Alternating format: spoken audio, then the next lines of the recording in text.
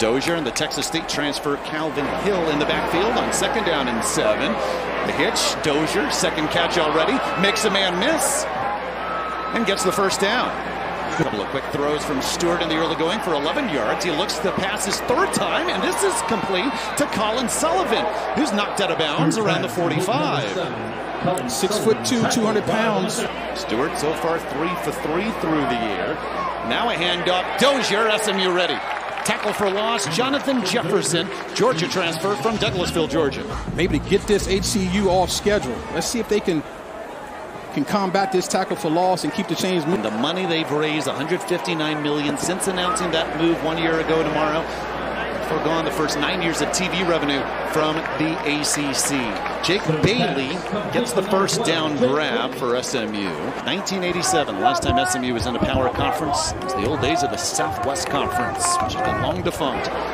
Brashard Smith gets the handoff on 2nd and 5 and muscles his way for a short gain to set up 3rd and short. Gain of 4, and on 3rd and 1, Smith gets the call. First down and more, and putting on the Jets down the sideline.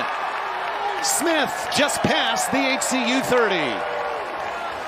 Caleb King, Xavier Tolliver finally made the stop, not before a gain of 47. Every offense needs some semblance of balance.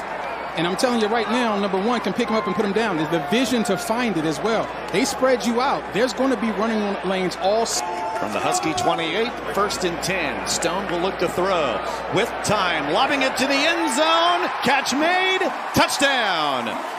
Jordan Hudson, junior from Garland, Texas, a 28-yard strike from Preston Stone. Put up beautifully. It is now 6-0, but the Ponies. Intentionally, we'll see multiple quarterbacks for both teams today. Jesse Valenzuela able to get it outside after contact, but still brought down for a loss. Kobe Wilson there at a loss of 1 to set up 2nd and 11. Stewart rolls out, chased, and fires down the sideline into coverage, intercepted. As you see the rollout away from pressure, puts it up. This is a 50-50 ball. No panicking, looking back when the receiver looks back, and he completes the play by making the catch under duress. But Lashley says we're going to take our time figuring it out, the dynamic between Stone and Jennings, who obviously has the respect of their teammates by being named team captain. You get named captain. They talked about his work ethic. I like the way he worked that ball carrier right there. Blitz. Jennings gets away initially, and a second time. Now room to run. That's the athleticism of the sophomore from South Oak Cliff. Devian Hargrove thought he had the sack for a big loss. Instead, the gain for Jennings to set up 3rd and 10. With time, up the middle, catch made. Roger Daniels Jr. past the HCU 40 and to the sideline, wrestled out of bounds, and a flag. Gain of 22, and they'll pin on 15 more. Ashton Williams, the HCU corner, will be called for this penalty. Jennings. I mean, that's beautiful right there. Excellent catch in front of the guy. And when you're that accurate with the football, David, it allows your receiver to catch the football and run with it in stride. That's excellent play there. Let's see if we can look at the extracurricular. I mean, this is still football. Gives SMU the ball at the HCU 37. 1st and 10. Jennings scrambling again ahead of the line of scrimmage, but with plenty of room to run. And he'll slide down right around the red zone. 1st and 10. Handoff, and this is Roger Daniels from the backfield.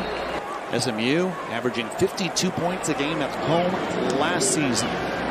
Looking to tack on their 2nd touchdown. Jennings with the keeper, past the 10, spinning past the 5, and brought down just a couple of yards shy of the goal line. Just to defend Jennings. Samir Cobb saved the touchdown. Now Brashard Smith the carry across the goal line for the touchdown. Back-to-back touchdowns for the Ponies and a 12-0 lead in the first. The offensive line is starting to get lathered up. Has to be happy right now. And think about the start they had last week, right? It was not a great start. They didn't get going. Unbelievable. It was sort of a March Madness, in January?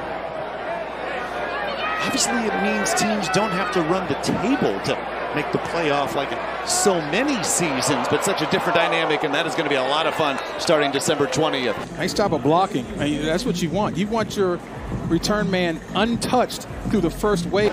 This is his first competitive down of football since 2020 when he led Argyle High School to a Texas high school football state championship. 3rd and 7. Gotta get him blocked. Rogers pressured, sacked. Isaiah Smith. So far, SMU just 1 penalty after 11 in the win at Nevada last week. Brett Lashley called it the most undisciplined game he's ever seen an SMU team play in his tenure as head coach. Daniels just ahead of the 25 with space and speed, cutting it inside and then trips up over his own feet, just shy of the 45. Now the question is, can they carry that over to ACC? If they can run the football effectively, it'll be close. 4 explosive plays in the first quarter for SMU tonight. Kevin Jennings, second drive at quarterback. Talking about exactly what they want to run. Brashard Smith stays on his feet. First down past the HCU 45. That's a new rule this year where you can have in the FBS in-helmet communication. And coach is coaching him up on look what he's getting and what he can look for when the ball is snapped. Blitz. Smith upends the blitzer. And the throw to Jake Bailey for the first down. Brought down just shy of the 20. Beautiful pickup right there, but look at Jennings. I mean, that's a really good pass from a guy who is no. Braden Hay, who was upended by Smith.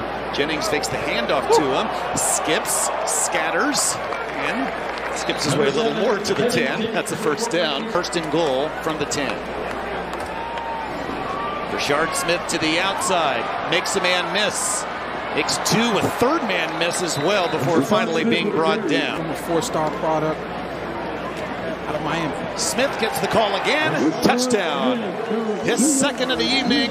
The Ponies are dominating in its first ever home football game as an ACC member. It's 19-0. Jay Rogers, second drive at quarterback for HCU. Pressured on second down and sacked. Thrown down. Ball loose. Recovered. Give me a 6-6. But the big fella has the touchdown. Tank Booker. After the Jafari Harvey hit, Booker picks up the fumble and rumbles in for the scoop and score. I love it. There's the hit. Now, what we can't see is the ball already moving. If it's jarred and moving right now, that's a fumble. We can't see from that angle. The ball's on the ground, obviously right there. Let's see if he maintains possession. That ball is moving. Does he have possession there? Maybe. He's clamping down. I think it starts to wiggle out just before he hits the ground. Now, the call in the field is a fumble. That means it has to be indisputable visual evidence that the call in the field is incorrect. I'm not sure that rises to that level, David. I think they're going to probably say that the call in the field stands. 2-point attempt. Let's try to make it 28-0. LJ Johnson does get the call, and he's in. Are able to see C.J. Rogers later in the game, but Jason Bechtel, ACU's head coach, said both Stewart and Rogers deserved the play. Deuce McMillan on the grab and a gain of 8. Jonathan McGill on the tackle. L.J. Johnson, burst of speed, another explosive play for this Mustang offense. Johnson past the 50 and brought down in Husky territory. Gain of 35. Booker Jackson, I'm David Salzman. Ponies with the ball, second down and 10. And coming the other way, this is Brashard Smith with Preston Stone leading the way. That's the 6th explosive play already for the Ponies in this game. And Smith is in the red zone. How about the vision? Eric Dickinson, I hope you're watching. Watch start one way, puts his foot in the ground, and now it's all him. Brashard Smith has got some electric juice. Tougher defense coming later, but this is nice. On the 15, first and 10. Smith again, 2 touchdown runs in the first quarter. So 28-0 still the score. Second and goal for SMU from the 5. Stone, quicker throw this time. Bailey there again. This time he makes the grab for the touchdown. Behind in the 4th to knock off Nevada last week. No such trouble so far in University Park. Gotta go max protect here. This pass rush has been a demon.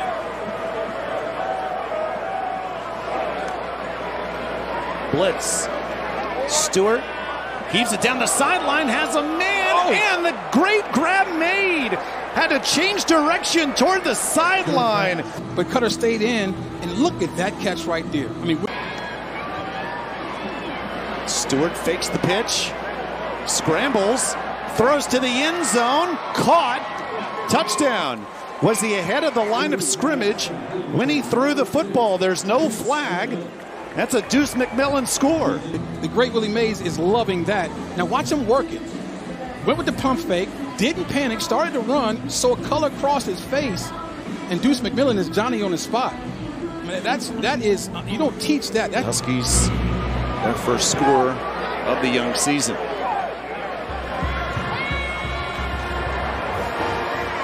On the return, leaning forward is Keyshawn Smith. Brought down just shy of the 30 for a return. Until now, he gets the pitch from Stone. And Maryland, the hero of the win at Nevada 1 week ago, brought down by Xavier Tolliver. Stone will throw on 1st and 10. Scrambling to his left, and with room, he is an underestimated runner. Easily enough for the first gain of 11. Cameron Snow forced him out. 1st and 10. L.J. Johnson to carry. His first downs for good yards. That one for 6. Braden Hay made the tackle. Bunny scored 16 in the 4th for the win. Johnson, smacked down, ball loose on the turf. Still loose. And HCU has recovered. Huskies force the turnover. Johnson smacked down to the turf. Hay recovers the fumble. Zaytek McGee with a hit. So far today, 3rd and 5. Jennings dumps it off. Brinson the catch. Breaks a tackle. 1st down. Knocked out of bounds around the 35. 2nd and 10. Handoff. As Brashard Smith cuts it to the outside. And, it takes a smack down. When they're both voted team captains and when they both performed so well last season, perhaps it's a good problem to have, if it's a problem at all. 3rd down at 11, and SMU will be stopped short on the dump-off. The ACC, any conference play, you're going to see a heightened level of intensity. Now, I played at Penn State when we were independents early in my career, and we finished off, I played in the first team that played in the Big Ten, and what was really stunning to me, top to bottom, the intensity level. Against Florida State, Seminoles 0-1 in league play, losing to Georgia Tech in Dublin a week ago. On the tip, interception, 2nd turnover, forced by the SMU defensive front. Look at Club Takeaway's 3rd of the day. First of all, if you can't get there, get your hands up. So his D-line mate tipped the ball, Mike Lockhart, and he tipped it to his other big fella. Jennings at quarterback, L.J. Johnson, the 1st down carry from the 42. 1st in the league in scoring defense, defensive touchdowns, one of the top teams in the league, and forcing those turnovers. A 3rd down run on 3rd and 2 is enough to move the change. Johnson again gains 4. 1st and 15, pitch, and this is Keyshawn Smith breaking free down the sideline into the end zone for the score. The senior from San Diego, California, puts on the Jets for the 35-yard jaunt. Acceleration from number 9 as he turns this corner. There are angles from these defenders. He's running past them. That is flat flying, folks. I've never gone that fast unless I was in the car. He's a terrific player, and he's had a great journey. He's the type of player you want to root for because he's gone through some things, but now he's shown up in a big way. Preseason Conference Player of the Year. Dozier on the return. Each forced turnover, 3 so far on the offense doing its job. 372 yards of offense. With just under 5 minutes left in the first half. 1st down carry and nothing doing for Valenzuela, swarmed by the Mustang defense. Schedule could favor SMU this season if the preseason poll holds up. 3rd and 13, Jesse Valenzuela the catch and the scramble to the sideline for the 1st down. Knocked out of bounds around the 40, chased out by A.J. Davis. Some big plays as they get in conference play. That's just a great job of keeping your head under pressure by Cutter Stewart, and hitting your check down lead. Just get the snap off on 2nd and 9. Valenzuela squeezing through past the 45 and dragging his way to midfield. It's probably enough for the first. He took Jonathan McGill with him for a couple of yards and a gain of 9. Yeah, Valenzuela showing me something. That was an excellent cut. 94 yards, a touchdown, and 2 interceptions. Yeah, that Rodgers injury is probably one of the worst things that happen all day. You hate to see a guy get hurt at any time, especially in a game like this. Calvin Hill, the Texas State transfer, gets the first down carry and a nice gain to the 30, gain of 5 against FIU back in 2022. 2nd and 5, Hill, good hesitation and a burst of speed to get the first down to the 36, gain of 6. Became one-sided. HCU is really using up a lot of clock between plays. They get the snap off here with 4 on the play clock, and Hill here on 1st and 10, nowhere to go, a loss. Come from behind victory, had 124 yards passing in the 4th, but has not had to be busy today. Just saw the numbers, 4 of 7 passing, 48 yards. And Zane Miners gets the first carry on this drive for SMU. So SMU was down 11 going into that 4th quarter. R.J. Maryland was the hero, 4 catches for 116 yards in that 4th and 162 yards receiving overall. Stone and Maryland connecting 4 times in that 4th. Knows how to run routes. He's on the field here, but Stone looks the other way, and after scrambling, has Jake Bailey for the catch. Staying on his feet for an extra yard. Just past the HCU 45, but what a job by Preston Stone to find time and then find Bailey for 32. But also the other thing is extending plays. 8th explosive play for SMU tonight, and now Miners tripped up and hit the ground hard. He might have gotten hurt on that hit. Snap it quick on 3rd and 2, and Daniels is not able to get the first down. Tripped up, just a gain of 1. Ravante Blow Jr. from nearby Denton, Texas makes the tackle. Daniels cuts it to the outside and then back inside for the first and dives forward to the 25-yard line. All the effort of the senior from Duncanville, Texas, Roger Daniels Jr. The change in college football. This is a 5'9", 186-pound athlete. Found a hole and exploited it. Left Xavier Tolliver in his wake for 11. Here's the first carry for Derek McFall, true freshman from Tyler, Texas. Gets into the red zone. Fresh legs. Boy, this kid's got some juice too. Seeing his guys, getting them some experience. That's one of the biggest, most important things when you have this type of matchup. And here goes McFall into the end zone. That's right. 2 carries to begin his SMU career. The second, a 17-yard touchdown. Front side's there. Finds the hole, keeps his feet up. No wrapping to be found by the defense. 3rd and 9. Stewart in the pocket, flips it out. Dozier, and straight ahead, gets the first down. So he knocks his way to the 44 to move the chains. Gain of 14. 5 non-conference games for HCU before they begin Southland play. Dozier. Nice cut. Still going, and then finally tripped up. He might have gone the distance. Abdul Muhammad made the tackle from behind, but Champ Dozier showing why he's on the Jerry Rice Award watch list for the best player in the FCS. What does that mean? I mean, it sounds silly, but that means allow your eyes to stay open, don't run the darkness. And biggest for Dozier on the ground tonight. We'll get another chance and nowhere to go. Smith on the stop. Loss of 1. And scrimmage, watch the penetration, make them cut back, but then you need the cavalry. What's your thought overall on the number out of the ACC? I think if you're asking for any more than 2, that's a tough proposition. I mean, if I'm looking at a crystal ball, consistently harass a quarterback, well, that really gets in your mind. 4th and 7. Stewart fires, and too hard, incomplete. HCU just turned the ball over on down. And you're physical on both sides of the line of scrimmage. That travels, right? You can play on the road if you've got a dominant offensive line and defensive line. And so they really physically took it to Florida State. Their backs ran hard. And, you know, Nick Saban said that he thought Georgia Tech would be. Burst of speed. McFall, touchdown already today. This time gets past the HCU 30. It's 12 more yards before an Ashton Williams tackle. It's because you just never know. You're always one play away from your backups being your most important players.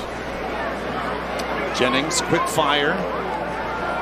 Adam Moore, the catch, the backup tight end, sophomore from Miami, Florida. You know, I always push back on early season strength of schedule predictions because you just never know. Every season is different. You know, your tendency to look back to look forward. Well, you know, every team's a brand new team with portal and all that stuff. And I mean, just look at Georgia Tech. No one. DJ Uiagalelei has plenty of college football experience, but that was his first game at Florida State last week, and he struggled.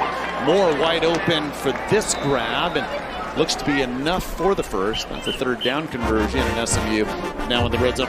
So again, that's what I'm talking about. Every year's different.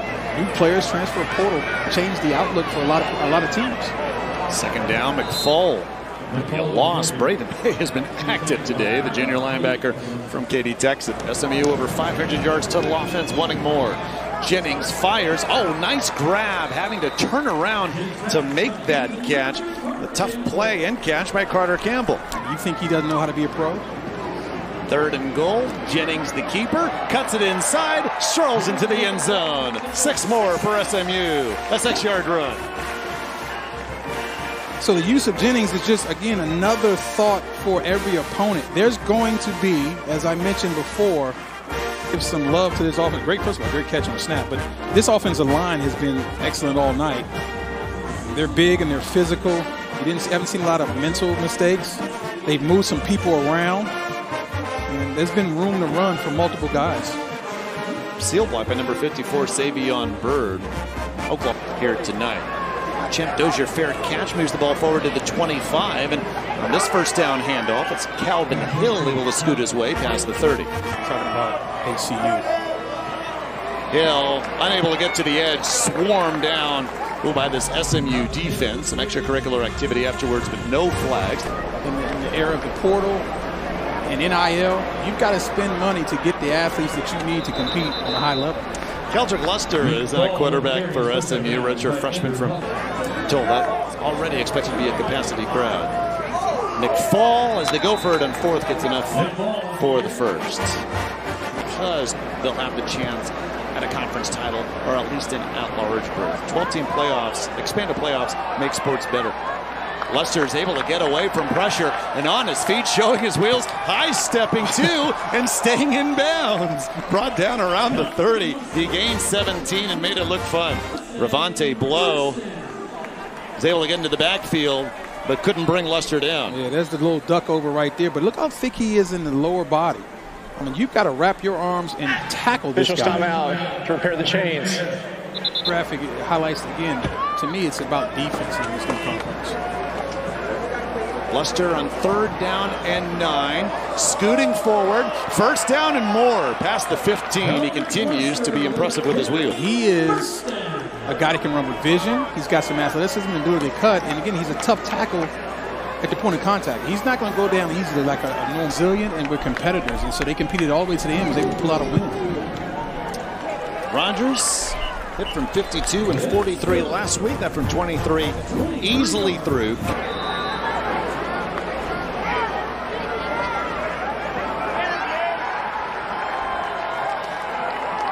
On first down, a sack right off the bat. And of course, going back to 1987, first program to receive the death penalty. It's taken them almost 40 years to get back to Power Conference football since.